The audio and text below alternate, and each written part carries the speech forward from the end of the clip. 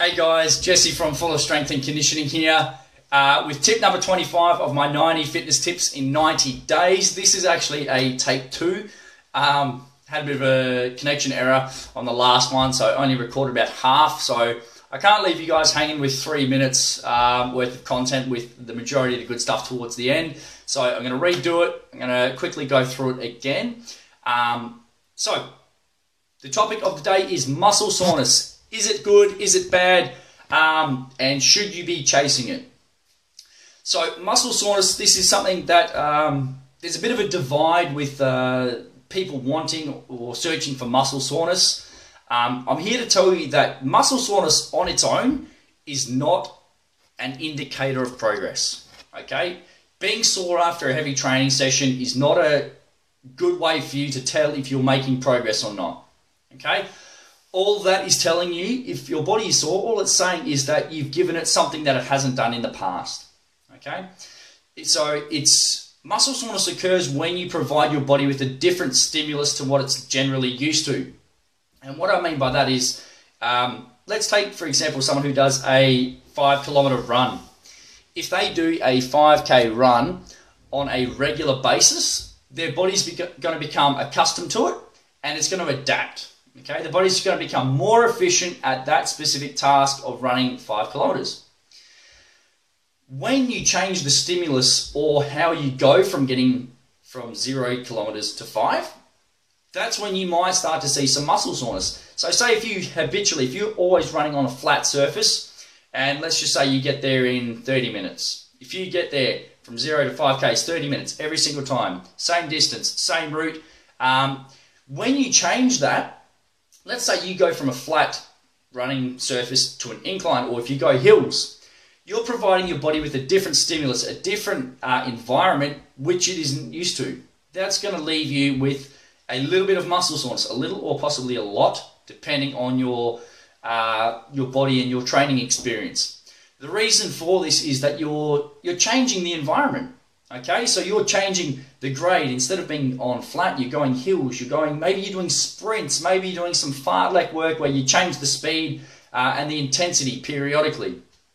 Okay, so that is one occurrence or one way that you can stimulate or cause muscle soreness. It doesn't necessarily mean that you're getting better. It just means that you're doing a different training modality or style than your body is used to. Okay?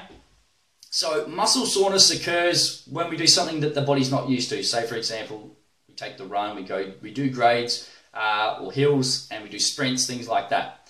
This is also pretty common in the weight room. So when you do weights, if you are doing this exact same program over and over and over again, the chances are you won't be sore from training, which isn't a bad thing. The body's become accustomed. The tendons, the ligaments, the joints, the muscles, they're accustomed to that specific workload. They know how many reps they need to do, at what force, and at what speed. As soon as you challenge those variables, the body freaks out in a way because you're placing a different stress upon it. Okay? So whether that be in the form of you lifting heavier weights, performing more repetitions, or changing the speed, you might choose to go faster or you might choose to go slower.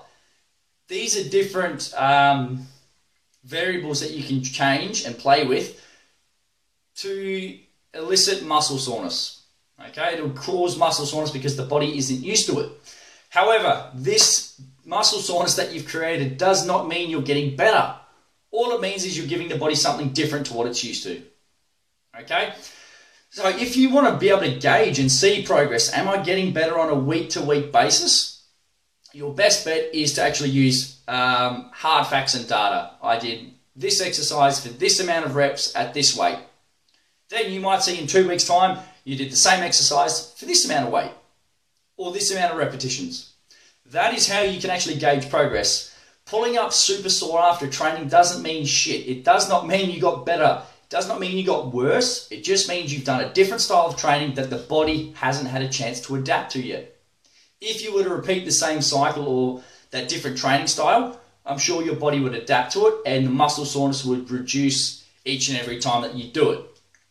So for those of you who chase muscle soreness, my advice is to stop. It doesn't mean you're getting better. It just means the body's not used to what you're throwing at it. If you want to see constant progress periodically over time, record your training stats, distance, time, grade, speed, reps, everything. If you can improve on those numbers, then you have hard facts and data to back up where you are and where you're going, okay? So muscle soreness, it's not a bad thing, it's not a good thing, it's just your body's way of telling you you've done something different, you've given it a higher workload or higher intensity training session than what it's used to. Okay, if that doesn't make sense or you want some further clarification, guys, please comment below. I'll happily answer any and all questions and I will get back to you. So recapping, muscle soreness isn't a gauge or an indicator of progress. An indicator of progress would mean you're doing more reps, more sets, more weight, something along those lines, okay? That's it, guys. Tip number 25. Don't always have to be sore after you train, nor should you chase it. It just means you're challenging the body more than what it's used to. Okay? Enjoy the rest of your Friday, guys. I will see you tomorrow for tip number 26. If you liked the video, give it a thumbs up and share it forward so someone else can benefit. All right? We'll see you tomorrow, guys. Bye-bye.